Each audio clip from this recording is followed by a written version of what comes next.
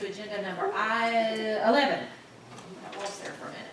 This is a request for plan development approval for a single-family attached residential development.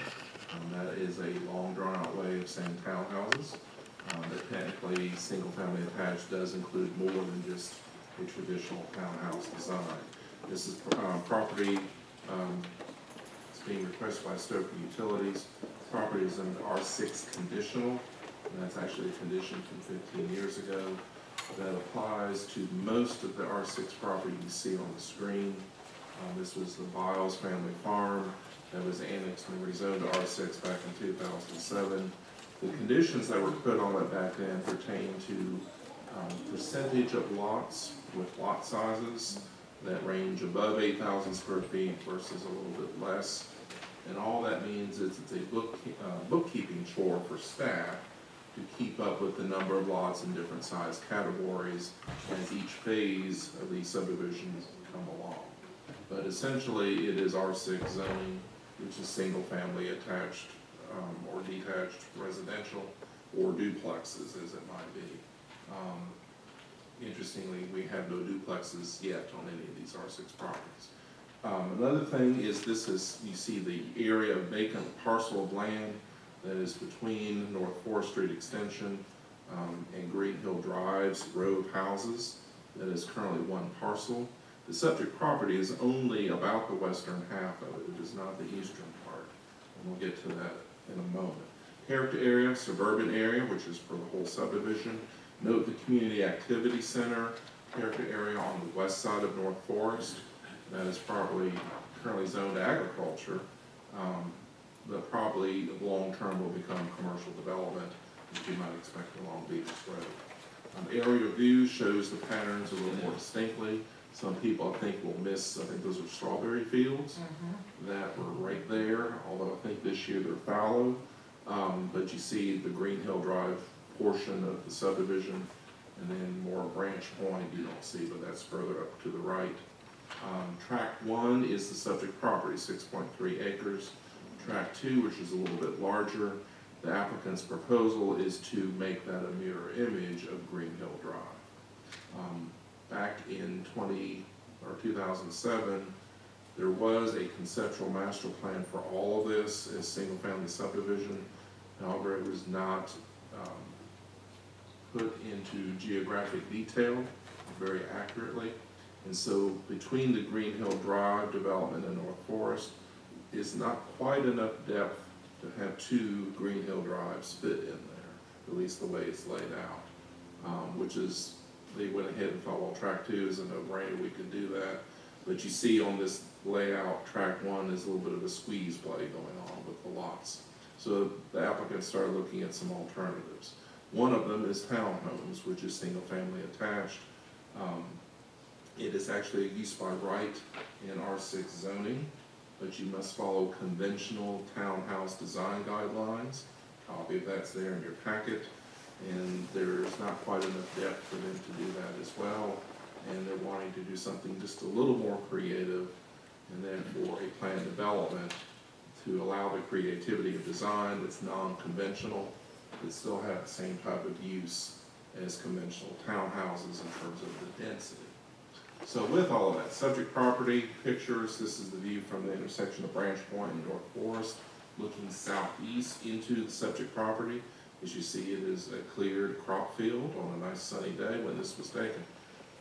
Further south down Forest, this is the view from Branch Point Drive looking straight south into the subject property. Again, crop field. Adjacent properties to the north of Branch Point, it's the same thing as to the south, crop field.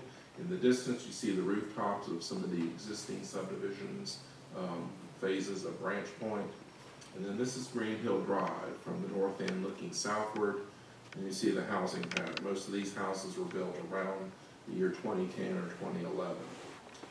South of the subject property on the other side of Knights Academy Road, there is a rural residential home site that is there. I think it is owned RA. Master plan shows track 1 and track 2 together for reference. You see track 2 is just a conventional R6 single family subdivision.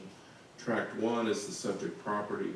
It is townhouses, 42 of them, 7 buildings of 6 units per building, which is the maximum that the conventional standards would allow. And the applicant has tried to follow at least the intent of all of those standards. Dividing it into 7 buildings is one of those ways. All of the townhouses would be 2-story, feature 2-story garages. There's pictures of that in your packet, and face inward to the site. The plan is to buffer this development as its own little enclave, separated from the single-family development to the east, and separated from North Forrest Street to the west. So that everything faces to the interior. A shared entrance drive. Most of the parking would be in the driveways and in those garages, plus some extra parking on the other side of the driveway, where it's all open space with a little bit of outdoor recreation. But an interesting feature too, 25-foot landscape buffer yard between this and the subdivision to the east. Under conventional code, that is not required. This is actually over and above, and that is simply because it's R-6 zoning on both ends. But with planned development, we can request things over and above. The applicant has gone ahead and proposed a 25-foot buffer yard, which is more typical of what you would see between commercial development in the single-family neighborhood. So we're a little bit above minimums there. Building facade designs, this is conceptual, different types of facades. I like a little bit of variety of architecture. I wish they would vary just a little bit more. At least the 6 within a building, each of those 6 perhaps a little different, but an attractive design. And another similar feature here, we have a mixture of materials. So with that, it is a plan development request for single family attached within R6 zoning.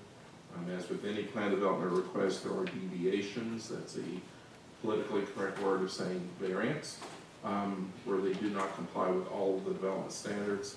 A listing of those are in your packet. And in the world of planned developments, this one has very few. And all of those pertain to just basic standards of R6 or single-family attached or townhouse pattern. They don't quite meet all of the requirements, and certainly they meet the intent. The alternative was perhaps rezone this to RM for multifamily and call this an apartment complex under townhouse design, which we have some developments in the city like that. However, the RM possibility opened it up to a lot more density, and having to be more a conventional parking lot instead of a shared driveway. This was sort of an in-between alternative, and I told them early on with a good site plan, it works.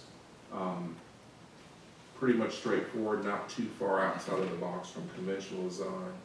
But what really makes it fit in staff's mind is the zoning pattern and future development pattern. I do not see single-family development along the east frontage of North Forrest making good sense long-term, particularly if the property to the west becomes pretty intensive commercial development along Bemis Road. So higher density of residential, particularly on the design that faces away from Forest, I think is a very good fit for this area. So with that, staff is recommending approval after finding it consistent with the comprehensive plan, the plan development review criteria that's there in the packet. And in the interest of time, I won't read all 7 of these conditions. Thank you. Bless you. We can read. Commissioner Biles, I was gonna say, do you need to recuse yourself from this one? All right. All righty, any questions for Matt? All right, is there anyone in the audience who would like to speak on behalf of this request, if you'll come forward? Good evening again. Matthew, I'm at Mass Engineering Services, 4560 Suite E. Matt hit all the high points again, as always.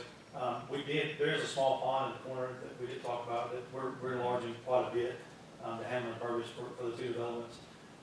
If you look at the density between the tract 1 and tract 2, tract 2 is 41 single-family homes. Tract 1 will have 42. So we're a little more dense per acre, but roughly the same amount of housing in both phases of what we're trying to do. And the only reason we're coming after this is just trying to put another one of those green drives. Just doesn't fit. We're about 35 feet on one end, about 70 feet short of the other end. So we're just trying to find a good use for the property of what can be done for it. And, this is a product that, you know, we got some of the road in town, the, 44, Townsend 4443, the one just up the road, y'all approved for the county, and then Jerry's currently, doing another development, just up the road, that's the same type of unit, so it's not in the city, but those are in the county, and, something we think is a big need for in that area. Okay, thank you, ma'am. All right, is there anyone else here tonight who wishes to speak on behalf of this request? Is there anyone wishing to speak against this request? If you'll come forward. All right, if not, I'll turn it back over to the commissioners. Is there any other questions or discussion? All right, there being none, I'll ask for the motion. Madam Chairman, Yes, Commissioner Graham. file VA-2022-22. We recommend to the city approval. And is that with the listed conditions? With the listed. All right. All right, we have a motion to approve with conditions. All right, I have a second by Commissioner Wiles. All right, is there any discussion on the motion?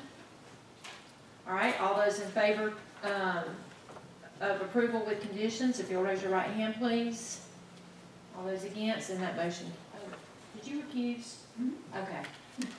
Did you get that, Molly? It almost slipped my mind that fast. I'm telling you. All right,